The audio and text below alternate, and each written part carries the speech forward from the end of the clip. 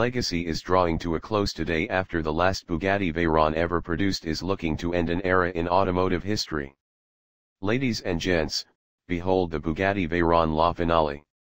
This is the very last Bugatti Veyron Grand Sport Vitesse out there, packed with 1.200 HP bursting out of an 8-liter W16 engine, also responsible for a bone-breaking maximum torque of 1500 Nm, 1106 lb-ft.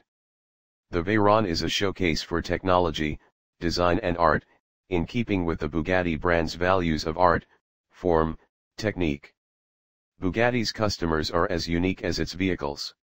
The Veyron has created an entirely new customer base for an automotive brand, said Wolfgang Duerheimer, president of Bugatti Automobiles SAS.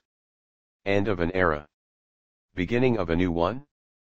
The 450th Veyron to come off the assembly line received a two-tone red and black carbon paint scheme and special La Finale badges. Officials might be happy to see the Veyron entering the Automotive Hall of Fame, but news that a customer from the Middle East already purchased the car proved without any doubt even more pleasing. The French supercar was produced in 300 coupes and 150 roadsters along its career, all of them carrying the brand's values that shaped performances and design along the years. This is why for the La Finale, designers drew their inspiration from the first Veyron but also allowed the owner to have a say in the design of the vehicle. According to Bugatti, the name of the Grand Sport Vitesse has been incorporated into the outer shell, and for the first time in a Veyron, the air scoops and intercooler cover have been painted black.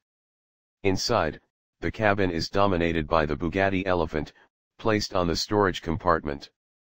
It was cast in bronze and it sits right above the lettering 450/450 painted in black.